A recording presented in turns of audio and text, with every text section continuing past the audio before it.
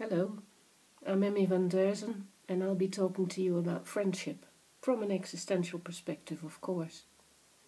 Now, we all know what friendship is. Friendship is a very good and important thing in life. We all need friends. None of us can live alone entirely, and even if we live with our families mostly, and hopefully are friends with those family members we live with, we also need friends who we can count on for other things in life.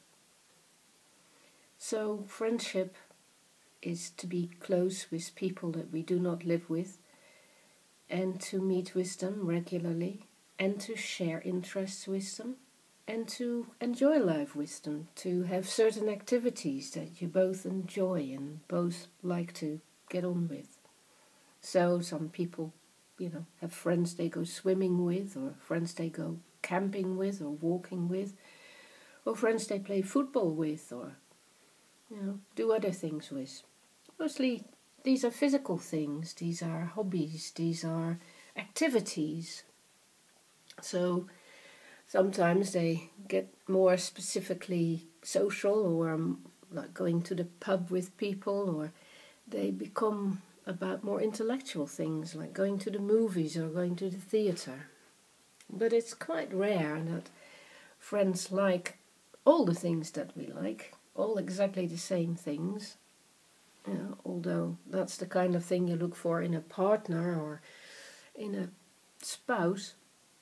But friends you can specialize in. You can have friends for particular things, and then you don't expect them to share the other things in your life with you. So people have friends from work, and then they have friends who are neighbours, or they have friends who like the sports they like, or friends who like to go on holiday the way they like. Yes, or they're friends from childhood that you have known from when you were tiny. And that's great, isn't it? Because then you don't have to expect too much from those people, and they can't expect too much from you either. And that works well in life, when you know what the limits about something are, and you don't expect things from somebody that they can't give you. Because as soon as you start to raise your expectations and expect that somebody can do all of that, and can be very much like a husband or wife, then things go wrong much more easily.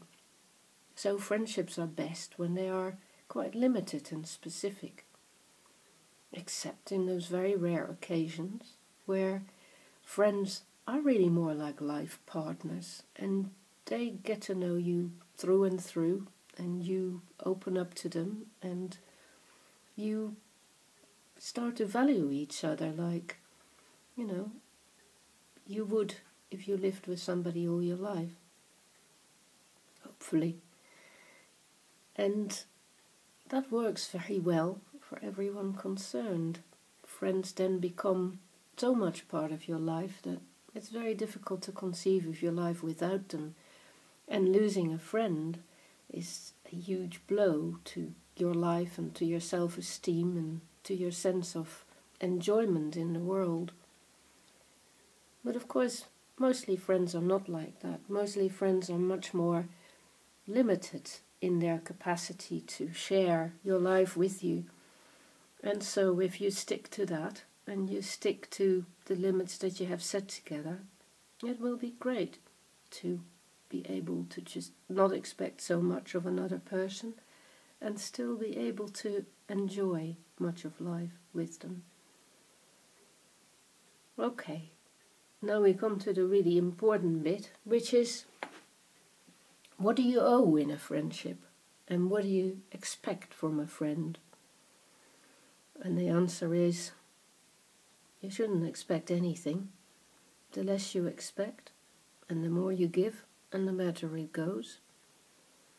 But nevertheless, I think it's difficult to continue being friends with people who fail to be loyal to you when you are alone, or when you are going through a difficult time. At such times, friendships are tested, of course. They turn out to be more or less committed, or more or less dedicated. than you originally thought they were. And I think that's a good thing. That's one of the advantages of going through crises and difficult situations, which is to find out who your real friends are, as we say. Yes, that is when, you discover that somebody goes a mile for you and that they are willing to stick by your side even when you're not popular or when your life is not looking like it's going anywhere. But then again, of course, there are also friends who enjoy that kind of thing and who kind of take advantage of it. So you might find out that people like you better when you're in difficulties, and they find it harder to be your friend when things are going well. And of course these things are different for all of us. Some of us really want to be with people just to have fun and good times, and others like to be with people in order to understand things better, or to get closer to other people, or to use the closeness to work some things out about the world. So we all have our particular interests in friendship and our particular needs in friendships. And so we need to find friends who match that pattern, who have the same sort of ideas. And that's not always easy to do. So think for yourself what your different friends are for and about, and which of those you would really like to hang on to for the rest of your life, and how you might deepen that friendship, and how particularly when you're tested by life or they are tested by life, you can be for them in the way they need you to be, or you can make sure that you ask the other to be with you the way you need them to be, because that's how real friendship is forged, friendship that is so deeply woven together by the hardships of life, that you just know that you can count on each other. And to be able to count on another person is probably one of the most wonderful things in the world. So value your friendships, think about them a bit, enjoy them a lot, see them through, be true to them, make the most of them, thrive on them, and always be prepared to give just a tiny little bit more than you might have expected to get yourself, and see how you can develop and evolve those friendships and have the joy of knowing you're not quite alone in the world. Take good care of each other. Bye.